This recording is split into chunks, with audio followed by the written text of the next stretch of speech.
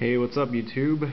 I'm doing a box break recap for 2012-13 Heroes and Prospects in the game product that came out not too long ago.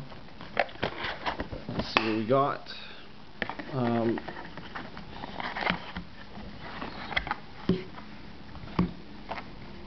Okay, so here are the 3 stacks of cards.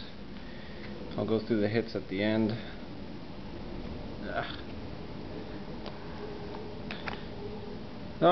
Whatever. The hits are the best part anyways. I'll just go through the hits now. Why the heck not? Okay, I'll go from... let's see here. Okay. I got 2 autographs and 3 jersey cards.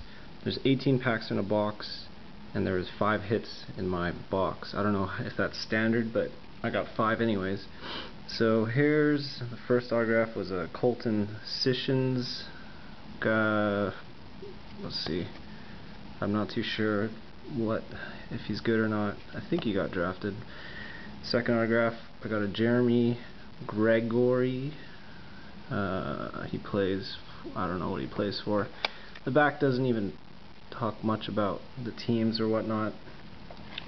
Alright, here's a jersey card of Daniel Altschuler, Oshawa Generals, game used jersey, black version. Next hit was I know this player, he did play for Team Canada in the juniors, and they came in 4th. Malcolm Subban, Subway Super Series, game used jersey, silver. That's a good card, happy with that one. And the hit of the box was a quad jersey of Keegan Lowe, Laurent Brossoit, Griffin Reinhardt, and Michael St. Croix. And they all play for the Edmonton Oil Kings. This is silver version, 1 of 40.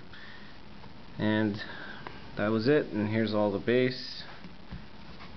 I'll be looking at those, learning about the new prospects coming up. That was it.